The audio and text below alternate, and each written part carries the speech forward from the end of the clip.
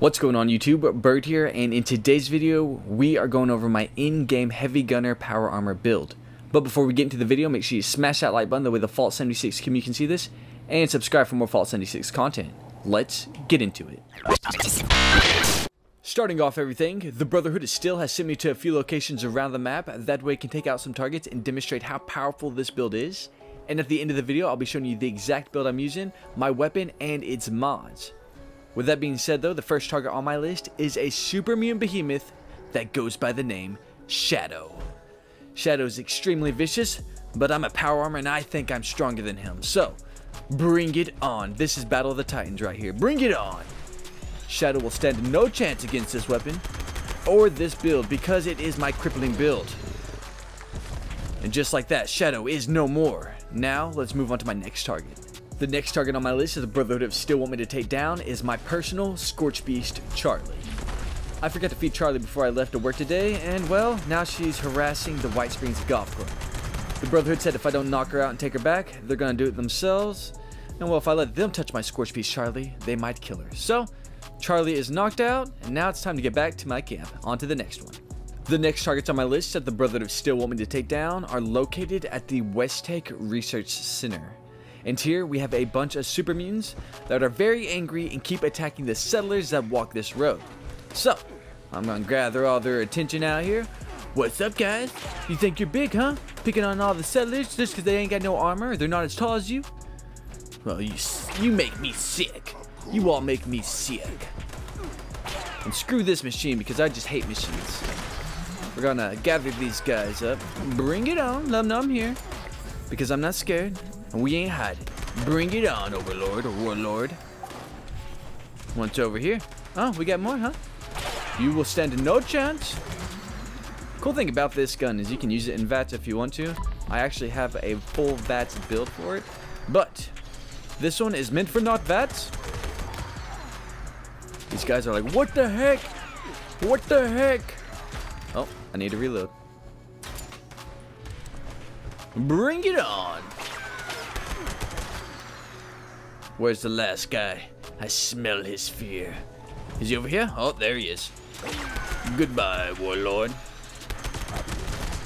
And just like that, the super mutants of Westtech are no more. Now, let's move on to my next target. The next target on my list that the Brotherhood still want me to take down is the one and only Mirelurk Queen of Spruce Knob Lake.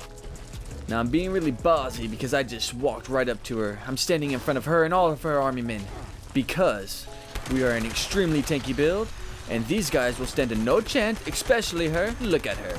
Look how weak she is. She just falls. She bowed to me actually because I'm the king of Spruce Knob Lake. Goodbye, guys. Let me take out your queen. Oh yeah, right there. Those face shots. Look at that. Her health just drained.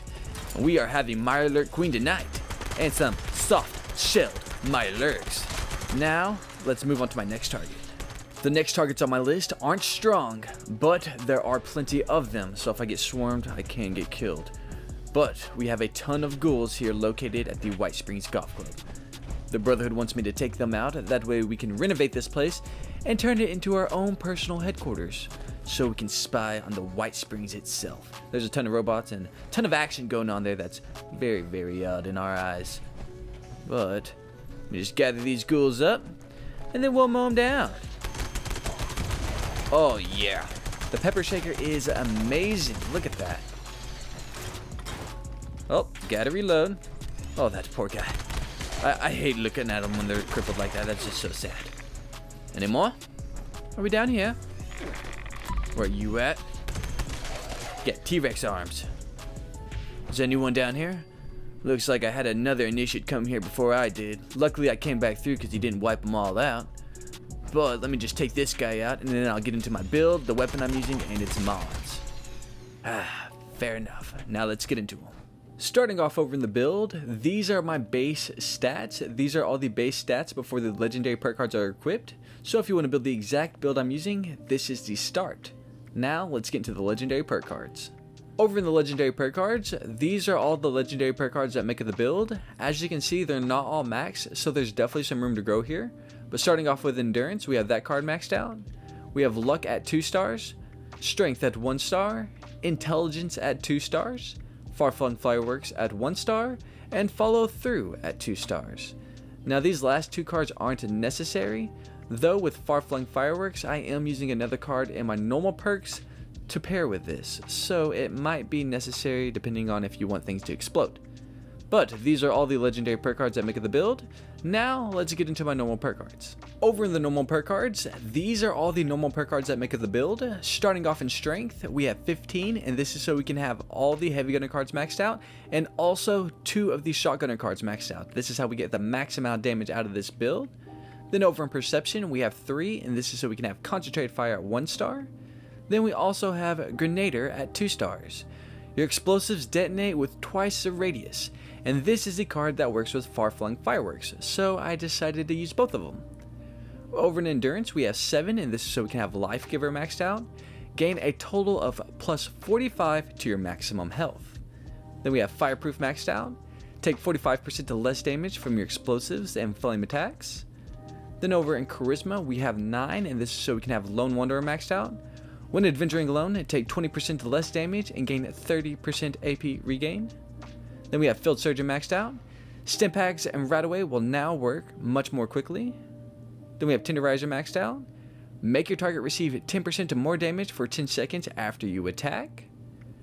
Over in Intelligence, we have 5, and this is so we can have First Aid at 2 stars. Stimpaks restore 30% more lost health. We have Stabilize maxed out. In Power Armor, heavy guns gain excellent accuracy and ignore 45% armor. Over in Agility, we have 15, and this is so we can have Action Boy maxed out. Action points regenerate 45% faster. We have Enforcer maxed out. Your shotguns gain a 15% stagger chance and a 30% chance to cripple a limb. Then we have a Born Survivor maxed out. Falling below 40% health will automatically use a Stimpak once every 20 seconds. Then we have Adrenaline at 3 stars. Gain a plus 8% max 48% damage for 30 seconds per kill. Duration refreshes with kills. Then we have Dodgy maxed out. Avoid 30% of incoming damage at the cost of 30 action points per hit. Over in Luck, we have 11, and this is so we can have Bloody Mess maxed out. 15% bonus damage means enemies may explode in a glory red pace. We have One Gun Army maxed out. Heavy guns gain a 12% stagger chance and a 12% chance to cripple a limb. Then we have Ricochet maxed out. Gain a 18% chance to deflect back some of your enemy's ranged damage, no PvP.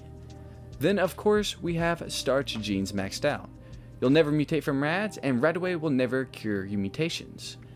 This is the entire in-game heavy gunner shotgunner build that I used. Now let's get into the weapon and its mods. Over in the weapon, this is it. This is my 3-star legendary pepper shaker that I use for the demonstrations, and the main legendary effect is the anti-armor effect, which is ignores 50% of your target's armor, has a 25% faster fire rate, and also has your VATS critical meter fills 15% faster. This gun is extremely deadly and will stop anything in its tracks. It's one of my favorite guns in Fallout 76 currently, and it's the reason I made this in-game build. You need to have a good in-game hybrid build, and this is the weapon to do it. Over in the mods, what I decided to use, since I'm using power armor, I use the Hex Barrel, I use the Plasma Magazine, Gunner Sight, and sadly we don't have any appearances, so I couldn't do that. But if I was not running power armor, I would definitely throw on the Dual Barrel. I tried the single barrel, and honestly, I felt like I was healing my targets. I could not kill a single thing with the single barrel. I don't know what's going on with it, but I would literally get their health all the way down and a rubber band back. So I only recommend the Hex Barrel or the Dual Barrel, but definitely go with the Hex Barrel if you're using power armor. But this is the weapon, the build, and the mods of the weapon. And guys, if you enjoyed the Fallout 76 content and you want to see more, make sure you smash that like button, subscribe for more Fallout 76 content, and guys, I shall see you in the next one. Peace.